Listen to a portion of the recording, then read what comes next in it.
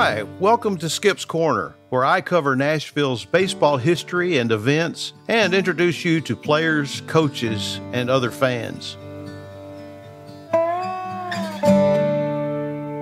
There are many, many names that are remembered by Nashville Vols fans. Mostly players like Buster Boguski is often mentioned, Carl Sawatsky, Jim Maloney and Jim O'Toole, and even going back further like Kai Kyler and Newt Fisher. Those are great names tied to Nashville's baseball history. And then there are some non-players whose names are often tied to Nashville baseball. For example, Grantland Rice, who named the Nashville Ball Club the Vols, or Volunteers. It was shortened to Vols in 1908. And he called Sulphur Dell that for the first time. It used to be Athletic Park until he dubbed it Sulphur Dell, and the name stuck. Fay Murray in 1930 was very popular. He was an owner, bought the club, and in 1939, the first year of Larry Gilbert, saw a championship in the Southern Association for the first time in many years. And again in 1940, Larry Gilbert led the club to not only the Southern Association championship, but also the Dixie Series championship, which was a series of games against the Texas League champion. And then in 1941, Fay Murray passed away, and his son carried on. And that was a long time history for Nashville baseball and leading the club as an owner. Larry Gilbert is a non-playing name. He coached from 1939 through 1948 and then became the general manager through 1955, I think, or through midway through 1955. And those are great names. But a name that everybody remembers, everybody wants to talk about, is Larry Munson. And I kind of want to tell you a little bit about him. I've been looking into his history. His name was Lawrence Harry Munson, born on September the 28th, 1922. I found out that's my birthday. I found out we celebrated that together, although 1922, I had a few more years before I was born. He was born in Minneapolis to Harry, an insurance agent, and Esther, a homemaker. Both of them were born in Sweden.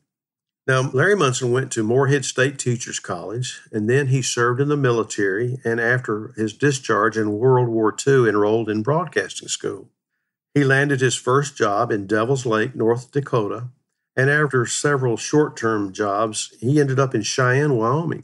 And it's interesting that his audition tape for that job was of him calling an Ohio State and Minnesota football game where he provided canned crowd noise and special effects, a talent that would come in handy as he called Nashville Vols road games over the radio while he was in the Sulphur Dell press box reading the ticker tape reports, and he would pretend that a ball was being hit by taking his pencil and hitting it against the microphone. Munson had been named announcer of Nashville Vols games for radio station WKDA in 1947. The first time since 1943, Nashville's home and road games were to be broadcast. But on Sunday, June the 13th, 1948, Nashville split a doubleheader with New Orleans, winning the nightcap 5-1 after losing the opener 8-6. So the news was bad, good, and then it got bad. Not only did the local ball team split the two-game set, but something happened that every sportscaster dreads. Radio announcer Larry Munson said a bad word on the air. Something about the way to make a living. When the manager of the radio station suspended him, it was for the unintentional use of unacceptable language during a baseball game. And here's the quote in the newspaper. Manager T.B. Baker, for whom Munson works, said last night that Munson was suspended immediately and the suspension would continue pending further official action or protests. The Federal Communications Commission indicated that the station's action was acceptable and no formal complaints had been filed.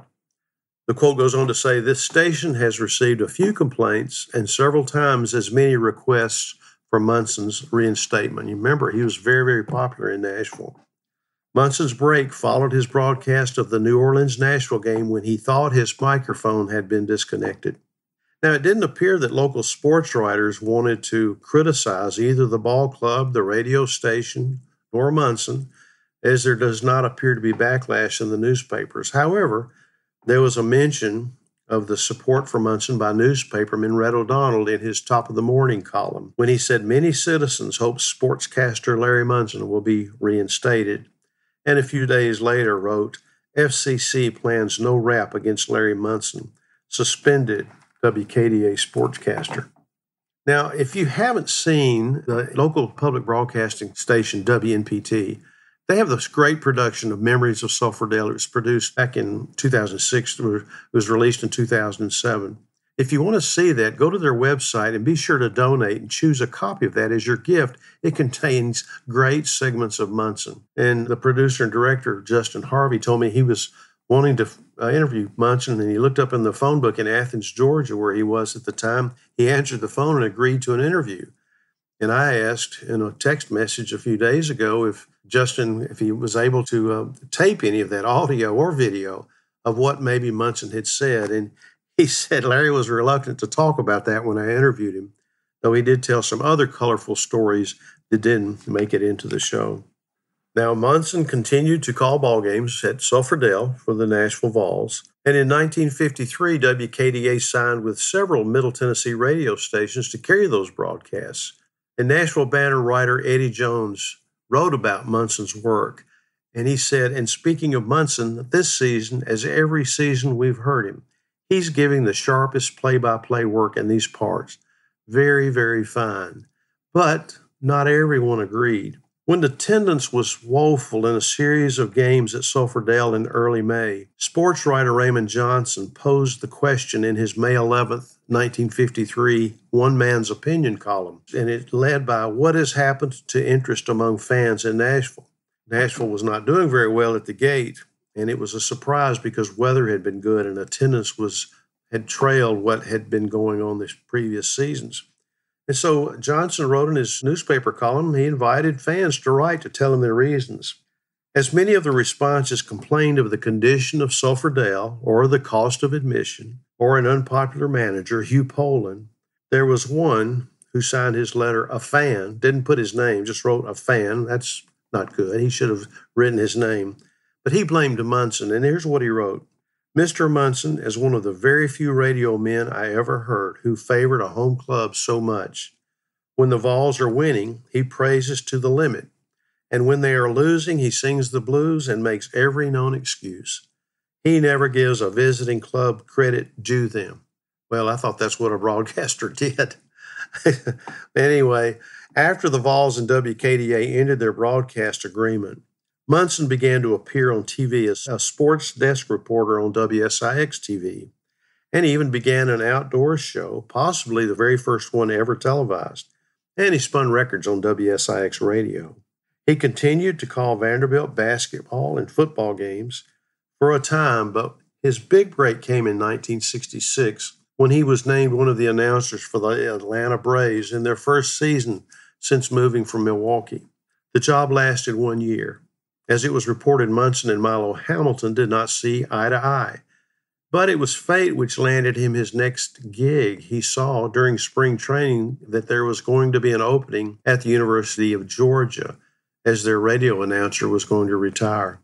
He got the job and became play-by-play announcer for the Georgia Bulldogs, where he became a legend with his sayings, "We just stepped on their face with a hobnailed boot and broke their news. We just crushed their face." And another was "Hunker Down." And in addition to football, he called Bulldogs basketball games, and he even called Atlanta football games from 1989 to 1992. Now, in 2009, he was inducted into the National Sports Writers Hall of Fame, and he passed away on November the 20th, 2011, in Athens, Georgia.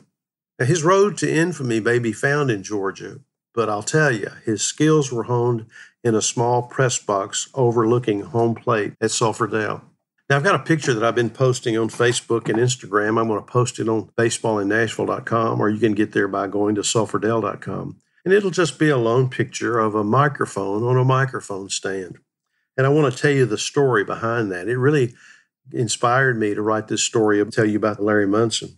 A few years ago, I had an email, a long-lost email. I'm sorry that I've lost it because I can't tell who gave it to me, who sent it to me. But it was a man who said his father owned an electrical company, and they did all the sound systems for Sulphur Dell back in the 50s. And he said, "I've got something you might be interested in." He asked if he could come to my home, and I agreed after we talked for a little while longer. He knocked on my door and he didn't want to come in, but he handed me something. It was a mic stand. And he told me that it came out of Sulphur Dell, out of the ballpark, out of the press box. Now, I have to trust him. I think it was Myers Electric. I'm not positive, but for some reason that name stuck with me. But on the base, it has a piece of white masking tape, now yellowed, and written in pen or marker. It's faded out a little bit, but it's at one time said Nashville Ballpark. Now, I don't think anybody would fake that. He said it sat on a shelf at his shop. His dad had passed, and he thought I'd be interested in it and would like for me to have it. And of course, I'm elated. Well, my nephew, David Nipper, who produces these episodes, also works for K-Love and does the same thing for them, the Christian radio station. And he took a look at this and he got the mic to work. And I am talking to you on that microphone right now. And I can't tell you that it wasn't just a PA microphone. I can't tell you that it wasn't the radio broadcast microphone, but it looks similar to one that I see from 1951, I think, in a picture in my book, Baseball in Nashville, where Jim Turner is being given a Jim Turner Day at Nashville, at Sulphur Dell, when the New York Yankees came to town. And I think that's real special. You can call me out on it. You can tell me that that's not it, but I think it is. And I'm going to go with that. So if you enjoy listening to, I am no Larry Munson, but I'll tell you, I have enjoyed talking to you right now on this microphone that came out of Sulphur Dell Ballpark, and I'll continue to use it as I can. I'm grateful that you would listen. If you have some idea, some question, something you want me to talk about, research for you, you can contact me at 262downright@gmail.com. I am always grateful that you would listen in, and I hope you'll come back again soon. Thank you.